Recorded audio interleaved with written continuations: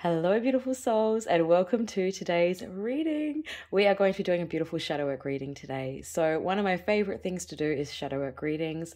And the way we're going to be doing this today is we're going to be getting a theme card, and then we're going to be getting some additional messages around that theme card. And we're just doing this in a few different layers. So if shadow work readings aren't really your vibe, this probably won't be the reading for you. And I will say this at the beginning as well, because I know a lot of people can find shadow work readings a little bit more triggering. And it's because they are sort of illuminating shadow aspects or repressed traits or something that we have not yet seen. And so this is why it can be a little bit more jarring or a little bit more triggering. But also the energy is always coming from a place of love. So it's just trying to illuminate for you what you may need to see at this point in time. So take every pile with a grain of salt, take it with the energy that it's intended. If it doesn't quite resonate, leave that one. So we're going to sort of be doing this in layers, in piles. So every new one of these cards is going to be a new layer within this, a new energy, whatever is coming through with this. So only take the ones that you need for your personal journey. And as with all shadow work energy, you can feel free to meditate on it, journal through it, whatever you need to do to kind of bring through more clarity and awareness of what is coming up for you in this situation. So let's get started. Let's get one card, not half the pack, just one card. And let's see, what is our first message here that we're looking at? What do we need to see around our shadow aspects?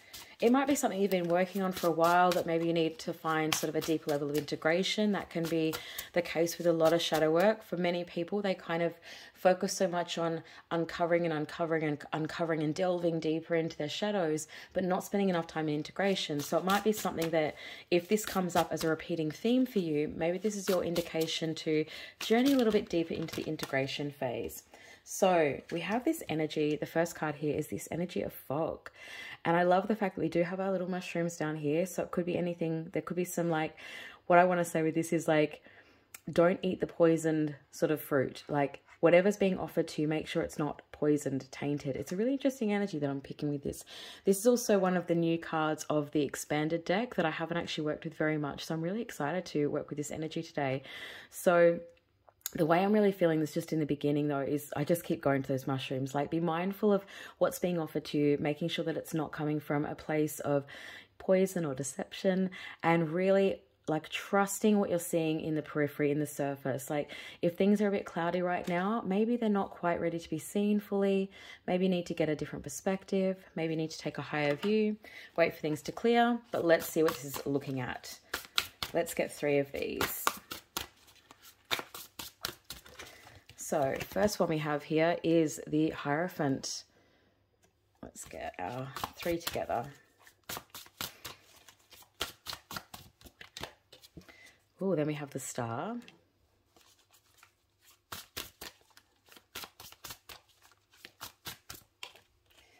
And then we have the 9 of Pentacles coming through. So I am just going to reshape these. So I am using the Crow, the Urban Crow Oracle, and I'm using the brand new Raven's Dream Tarot. So I had to use these together. I've been waiting to be able to use these together. So I'm really, really excited that I can finally use these 2 decks together in a reading for the collective. It's really beautiful. So with this fog coming through with the Hierophant, the Star, and 9 of Pentacles, again, only taking the messages that resonate and connect for you at this point in time. What I'm actually seeing with this is, again, this theme has been coming through quite a lot, and I think it's coming through so much for the collective because we are seeing a shift in this energy. But it's that new beliefs, new spiritual understandings, new ideas around spiritual perspectives are starting to, I want to say, come to the surface, but it may still seem a little bit foggy. It may still seem a little bit unclear. With this energy, the Hierophant, with the fog, it's like anything that doesn't quite feel like it's fully aligned at the moment. See if it's because you have a quote unquote foggy vision towards it, that it's just not all quite, it hasn't all shown itself to you. Not everything is quite abundantly clear yet, and that is okay. There is still time to process what is coming through. With the Star and the 9 of Pentacles, what I'm actually feeling with this is if you feel like you have lost faith, you have lost hope in your destined path, if you feel like things haven't been working out, And it kind of feels like the future feels a little bit foggy right now. Again, because we're going back into this energy of fog. If the future feels a little bit foggy right now and things just don't seem as crystal clear and you don't feel like you have a full grasp on what you need to do to move forward or what it is maybe that even your destined path feels like anymore, allow some time to just really sit in more of a surrendered space and really asking, like, what is this foggy energy that is clouding my vision for what my future destined path actually looks like? But also reminding yourself that sometimes we're kind of like, I want to say blinded in a way. We're blinded by too much noise, too much chatter in the external world. And this happens to us because we need to just go within, or we need to just wait things out a little bit. So sometimes it feels like we don't have a clear vision, we don't have clear perspective. There isn't as much clarity as we'd like on what we're doing moving forward because things are just working out in the ether. They're working out in the background. So if things feel a little bit cloudy, a little bit foggy, allow that to be so for just right now. I just have to show you this card though. Oh my God, I have not seen this until now. I just didn't see it. I love this. Like when you don't see something, I've been playing with this card so much since I got it because I was waiting for it for so long. And I've just noticed this, it's like a wig. The raven's wearing a wig. I never saw it before. Like one of those old school kind of wigs. That is pretty cool. I don't know why I find that really fascinating, but I do. That's really cool. So yeah, allowing things to clear, allowing a greater perspective to be shown to you.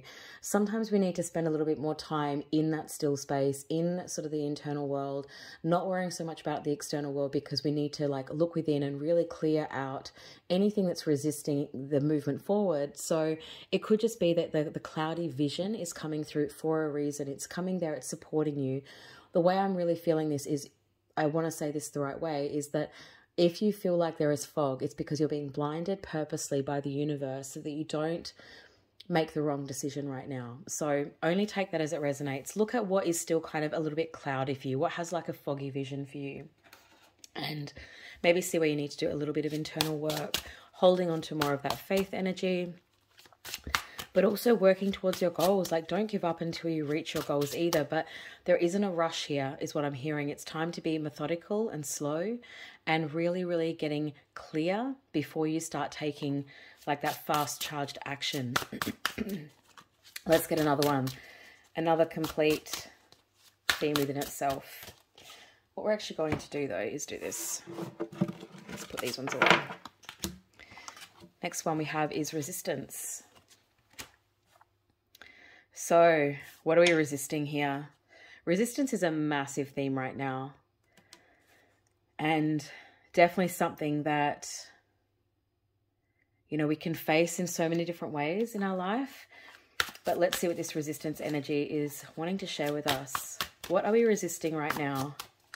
That's really what the question is. We have the Knight of Wands. We have two more.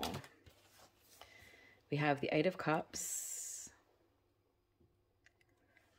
Okay.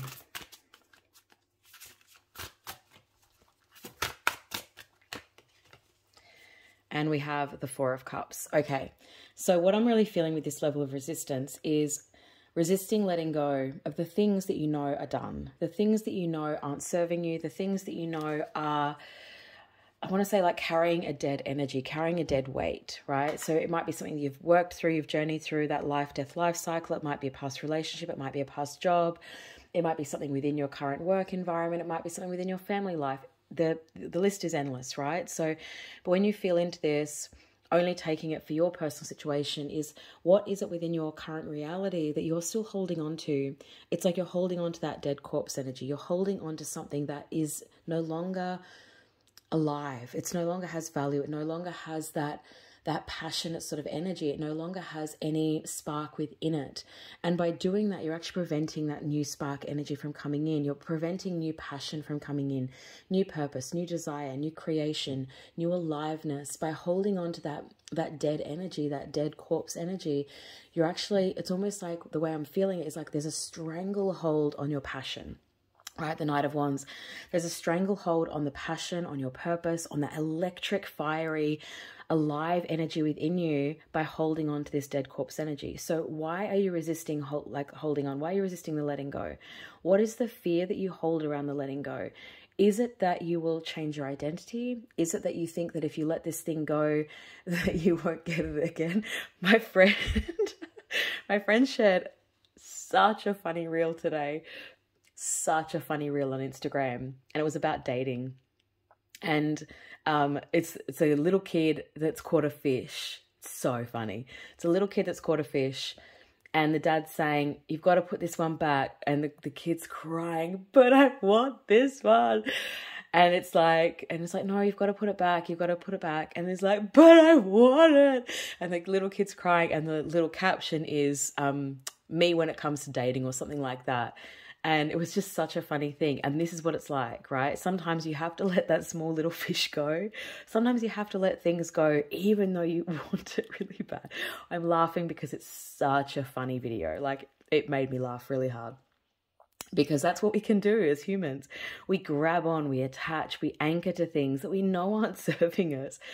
Because we don't know if there's going to be another catch, right? We don't know if there's going to be another thing. What if we let that little fish go and there are no more fish? Right? And that's the fear that we hold. So what is it that you're actually afraid of letting go that's creating this level of despondency, of detachment, that's creating kind of this like lack energy within, that if you don't feel like you can open yourself up to receive something new, you're holding on to the energy of lack. So feeling into that for you, how are you still resisting the things that you know are in this kind of like dead corpse energy that is actually preventing you from opening yourself up to more of that magical fire? So again, take all of that just as it resonates for you and your personal journey.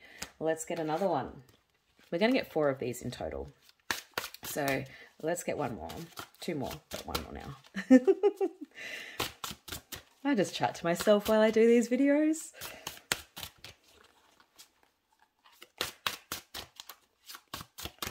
Sing songs in my head. Let's get one. Okay, what do we need? We have gifts. So this is kind of this energy of, it can be like collecting. This is what, this is what crows can do. They collect little trinkets and little things. And it can be the energy of gifts. But what I'm actually seeing here is like collecting little trinkets that don't actually mean anything to you. So are you still holding on to things, again, holding on to things that don't serve you, aren't creating a beautiful space within your home, whatever it might be. But what kind of little trinkets, what little things are you still holding within your personal space? But also the other thing that I'm really feeling with this, it's quite an interesting one because I'm really focused on that key energy there, is I'm getting this message, and it will be very specific just to a few people, is that it's like the key, let's just pretend we all have a lock on our heart, and then we all have like a key to unlock that lock. And it's like the lock that you've been seeking is already within your possession. It's already within your grasp. It's already there, but it's just like lost in the sea, lost in the abyss of all of these little things. So only take that for you. If you feel like you've been seeking the key to unlock your heart, it's already somewhere in your little pile of gifts, in your little trinkets, in your little box of tools. Let's see what this gifts energy is all about though. Okay, so we have the High Priestess.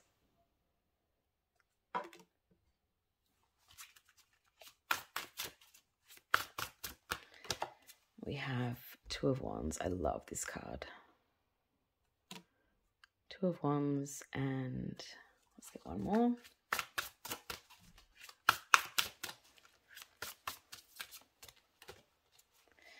Oh, and we have 2 of Cups. So 2 2s coming through, and we have the 2 High Priestess. So we have 3 2s there for anybody who likes the number kind of stuff. We do have a 3 2 3 2s numbers. My brain is really, really chatty today. I have a very, very active intuition channel coming through today, so I do have a lot of, I don't know why, and it's very humorous today as well. So please forgive me if you're new to my channel. Sometimes this is just how we roll. We roll with a little bit of humor, and sometimes it is that my intuition is very humorous and chatty. So anyway, 3 2s. If you like numbers, which mind you, today, when I had to go out this morning and I was asking a very specific question to the universe about something very specific. And today was just one of those days where I saw every single spiritual number, 222, 333, 444, like all of them. I saw every single one. And the distance I had to travel would have been 15 minutes each way. And also in that, I have my own 2 spiritual numbers. I have my own 2 personal numbers that if I see them, I know what the answer is. I know. And one of them is very rare. I very rarely see it. And it's always at the perfect time and something just shifts in my world and everything starts to align. And I saw all these other numbers. I saw all the 222s and all the 3s and the 4s. I saw a lot of 7s. I saw a lot of 777s. And this is in a 15-minute drive either way, on a country road as well. So it's really quite interesting just how much traffic was at and how many numbers I could see today. Anyway, on the drive as well, I saw one of my main spiritual numbers, my personal one. I saw it about, I don't know, maybe 3 or 4 times. I saw that one particular number. And then on the way home, just before I turned off into my street, I saw my main number. That is my rare number that I very rarely see. But when I see it, I know that it's something magical. I saw all these numbers and I'm like, I wonder if I'm going to see my number today to like confirm with absolute certainty this question that I've been asking. And just before I turned off onto my street, that a number plate came up with that number. So the numbers I know today for me are actually really quite funny because I saw so many of them this morning, which I found really fascinating. So, you know, sometimes these little things, they may seem like a little thing, but if you've been seeking answers, if you've been asking questions and really trying to sort of find a point of illumination and you've been asking to get, you know, a deeper sense of clarity, sometimes just a little thing like 3 2s, if 2s are a really significant number to you, that can be really important. So yes, it is funny, but it also has a very, you know, deep significance if it aligns for you. Not everybody likes the spiritual numbers, and that is okay as well. So what do we have here with our gifts, our High Priestess, our 2 of Wands and our 2 of Cups? What I am seeing with this is a couple things. So going back into the one before this, which is the resistance energy, right?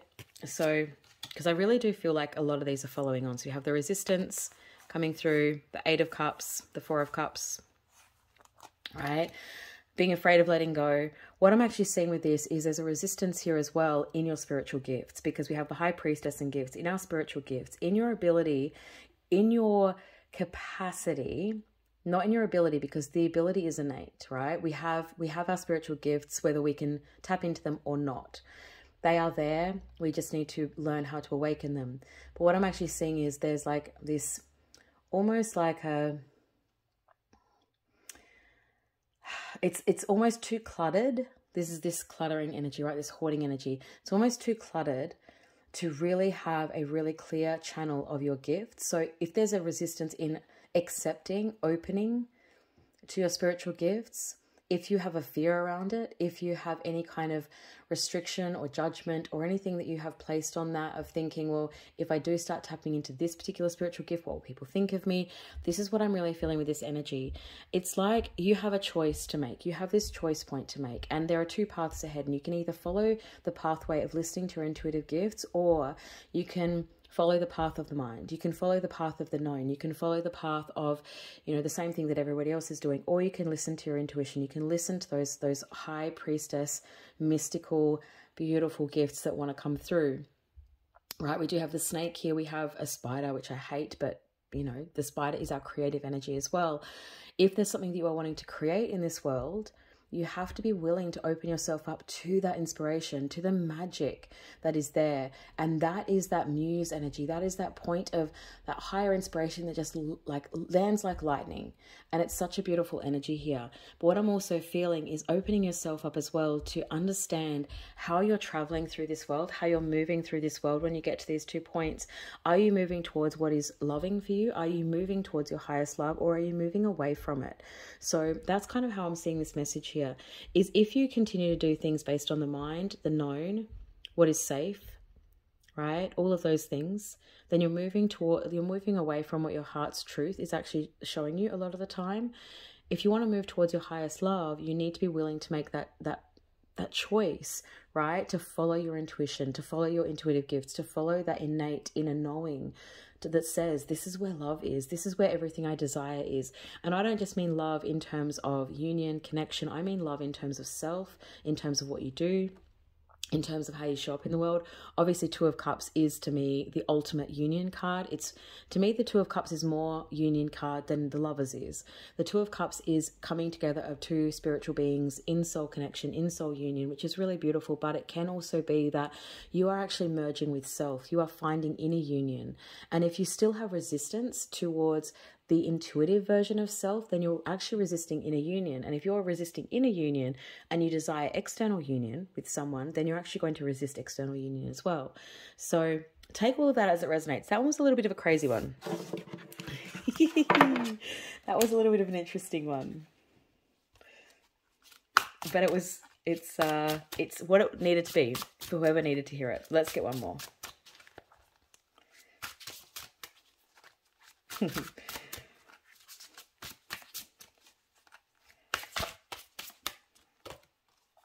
No, I only want one.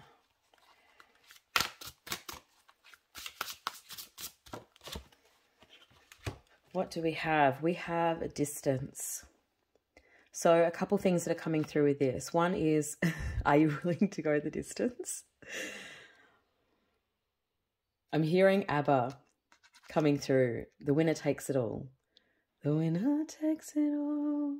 The loser, something, however the rest of the song goes.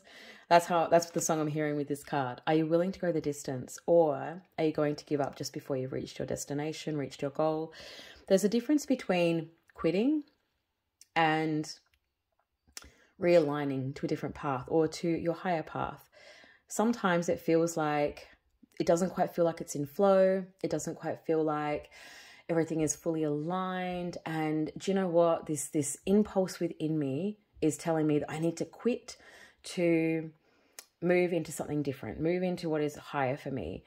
And we have to really sit with that and ask, am I quitting? Am I actually giving up because it's too hard, it's too challenging, even though I know it's actually what I truly desire? Or am I truly being guided to give this up, to move on to something different?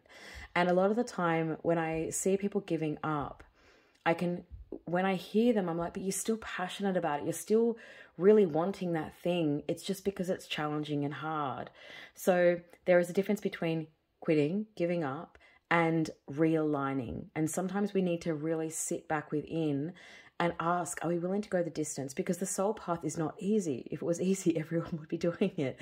And we wouldn't have the dark night of the soul shit that we have to go through, right? If we knew how difficult it was to follow our soul path, most people wouldn't sign up for it, but we sign up for it without, unknowingly, unwillingly in a lot of ways. And we just have to continue on. But are you willing to go the distance? The other message with this is as well is there distance being created between you and another? So there are two very strong messages I'm getting with this. Are you creating distance between yourself and another, or have they created distance between you? Because there's something that needs to be healed there. So take the one that resonates for you the most, or take them both, and we'll get some additional messages. But I'm getting those two very strong, clear things.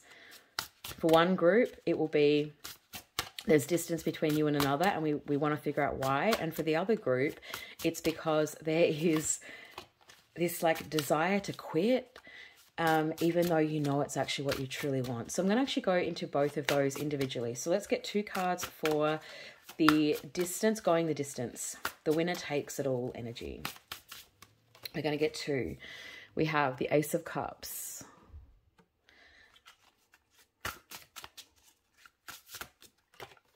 And we have Ace of Swords. So this is, are you willing to go the distance? This is fresh, new energy coming in. Sometimes we need to wait. Sometimes we need to have that pause so fresh energy can come in. New insights, that lightning bolt of energy to say, this is what the truth is. This is what I've been waiting for. This is the insight. This is the clarity. This is what I've needed. But it really feels with this, it's like, don't give up just because it's challenging. Wait, pause. the way I always put this is you don't make a decision when you're in a chaotic state, right? We don't make rash decisions when we're in a chaotic state. We may want to, but if we do that, we'd probably ruin our life in a lot of ways. So it's always, you can feel the feeling, feel the chaos, feel the fear, feel the desire to quit, feel everything, feel it fully, but don't make a decision when you're in that chaotic or that overstimulated state. Wait for the energy to settle a little bit, because when it settles, you'll find this new love. If you'd have asked me a week or so ago when I was really, really unwell, and I was taking a specific medication that I had to take for my lungs because I wasn't able to breathe very well because I was so sick, and I would have told you a week ago, I'm never doing another reading in my life because I was so frustrated that I couldn't speak. I was so overwhelmed. I was so unwell. The medication was making me feel like batty and loopy in the mind, and it was just really, really foggy and really unclear. And it was a shit medication. I'm finally off it, thank goodness. But in that, I was looking at my Oracle and Tarot decks one day because I'm still trying to sort out which ones are going into purgatory, which ones are being sold, which ones I'm keeping and taking with me. And I looked over and just like, they can all go. I don't want any of them. I'm done. I'm done doing readings. And if you know me, you'll know that I love doing readings. It lights me up inside, right? It's something that I am so passionate about. I love it. But a week ago, I probably would have given up doing readings if I'd have let myself follow the feeling that I was feeling when I was in that state. So we pause, we wait for that energy to pass and see, is that actually true? Or is it just that I'm having a bad day, right? And allow yourself to know. So for me, there is no quit in me. Like I'm someone that I don't quit. I don't quit easy, but I will realign when I need to. And so I always wait and say, okay, if that is true, I'm willing to realign myself. I'm willing to shift what I need to shift, but I'm also willing to just let this be a day where everything feels chaotic, and then wait and see. And as soon as that medication cleared from my system, as soon as my voice came back, as soon as this infection started shifting, I was like, oh my God, I get to play with cards again. And I felt so excited, right? So this new love came in, this new level of clarity and information and connection came in. Are you willing to let that chaotic energy, whatever it might be that you're feeling, like just land, just be there for a moment and not make any decisions, knowing that the energy could shift tomorrow, and only making a decision when you feel really calm and centered and grounded, and always taking sort of that higher perspective. So the first thing we teach in shadow work, for example, it's the first thing I teach in our shadow work journey, is first is compassion. Have to have compassion and self-forgiveness when we approach this, and a level of awareness, but we have to be grounded and we have to find a calm, centered state. If you try to do shadow work, or if you try to make decisions when you're not in a calm, centered state and you're not feeling grounded, you're generally going to make a very rash, chaotic decision that could uproot your entire life. So this is why grounding, centering is really, really important to get that depth of clarity that you might need. So are you willing to go the distance? Are you willing to ride it out? Let's have a look at the one for if there is distance being created between you and another. What is that serving? What is the purpose of that?